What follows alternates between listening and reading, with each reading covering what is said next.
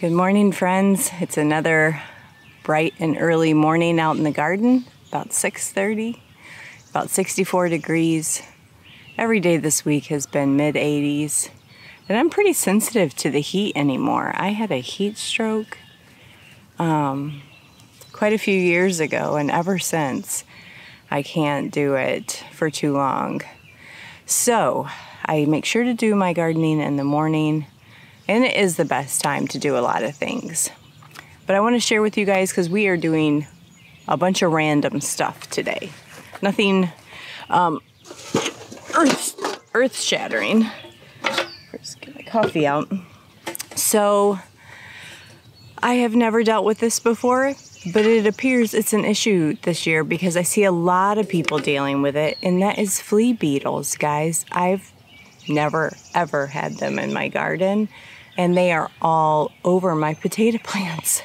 So I brought out just some homemade soapy water mix, and I also grabbed, we have these fly trap things. I only had one left, but I'm gonna just hang it up as an experiment and see if I catch anything on it. And then but before I do that, I've got a big stainless steel bowl so I can do a lettuce harvest because I don't want soapy lettuce. And stay tuned and find out what's in the nasty old pillowcase. So we'll find out what we're going to do with what's in that.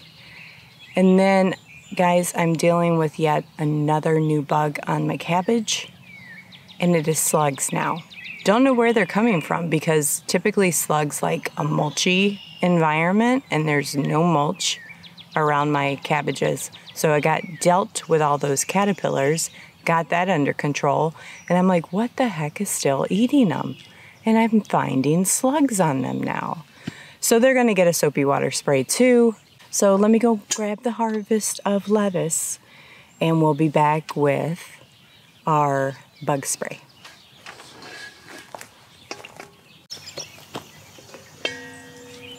I did get out here and leveled up the mulch on my potatoes with just more leaves, and I had just tons from that when the polar vortex came through and I was protecting everything.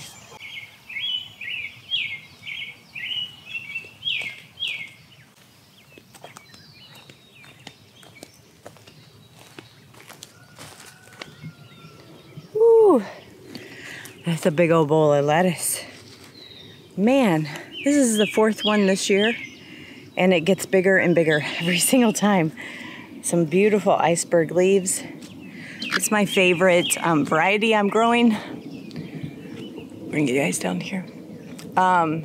So this year was my first year growing both Butter Crunch and iceberg, and I'm loving them. And then I always grow in my gardener's mixed salad green, which is phenomenal because you get fun stuff in it. Lettuce I had in mine, the Mizuna lettuce, red lettuce, the tatsoi, and spinach in it. So it's been a really fun harvest this year. But let me get to spraying down the potato plants with the soapy water spray, and we'll see if we can get these flea beetles under control. If I see any of them, I'll show you what they are. I'm not seeing any this morning. Maybe they go on hiding in the morning. One of the reasons I want to spray in the morning is just because I don't want the harsh soapy water on my potato plants during the midday sun. Farmers going by, probably to spray their crops. So the recommended recipe, of course, is Dawn. I don't have Dawn, so I just use my Castile soap and just water. I think that there is a blend where you can put essential oils in it. Whoops, we're foaming out.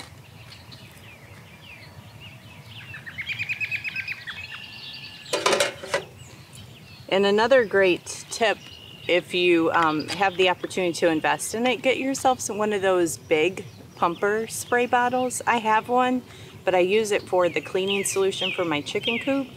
So I just need to get another one to for having out here in the garden for stuff like this. So I'm just gonna go around and spray the foliage. And I have my first potato blossoms already. Right, oops, you just saw it jump right there on that leaf, that little brown speck. They jump just like fleas. And here's some here. So yeah, they're just all down there really bad. But what the soapy water does is it kills it on contact. So I'm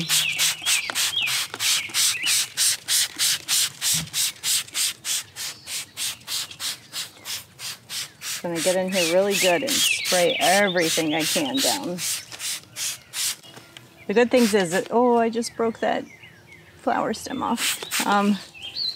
The good thing is it's not gonna rain for a few days, so I should be able to get them under control. I may have to come out and do it again in like 7 days. I don't know what their incubation period is. Alrighty, I'm gonna do my cabbages too.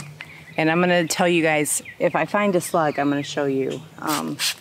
It has been an all-out battle protecting my cabbages. Oh, but I'm still finding these suckers. I don't know where they're coming from. It's like they're aliens. They weren't there yesterday, they're there today. I'm out here 3 times a day doing this. Fighting the good fight.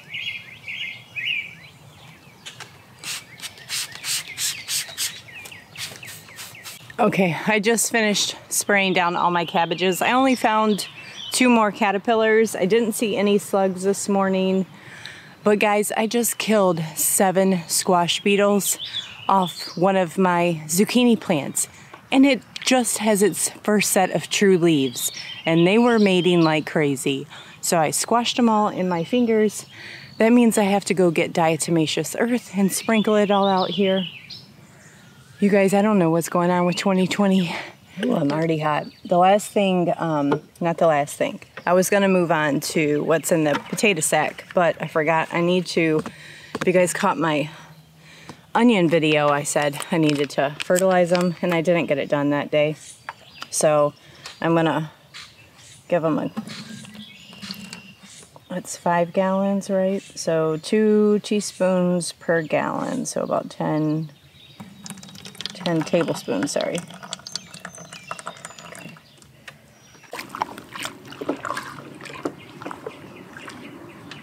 All right, let's go pour it on those onions.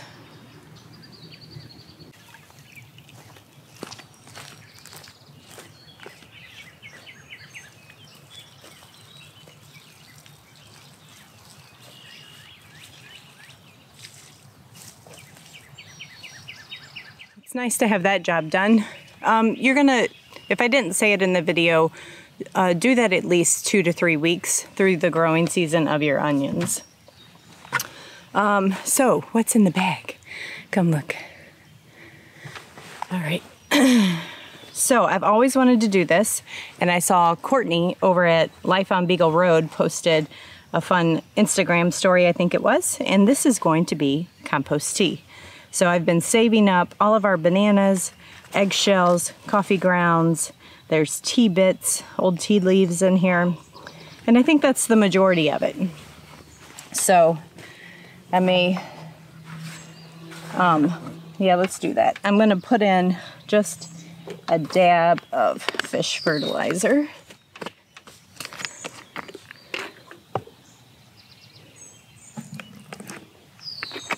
And we're gonna tie up the bag, and it's kind of gonna act like a really big, where did I put my string? Oh, it's kind of gonna act like a really big tea bag.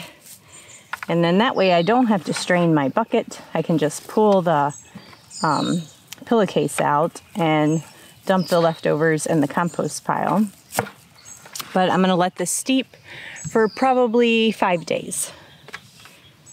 And what it makes is a really good fertilizer or good bug repellent too that you can spray on the leaves of your plants. Okay, so this I'm just gonna set in a sunny location in the garden, and the sun will steep it as you would make a sun tea. and in a couple days it'll be ready to use. So guys, not a whole lot going on in the garden other than fighting the good fight. It is a continuous battle of the bugs when you're organic gardening, and you don't want any of those critters on your plants. So I'm just going around and sprinkling everything with DE real good. And I'll talk to you guys on the next video.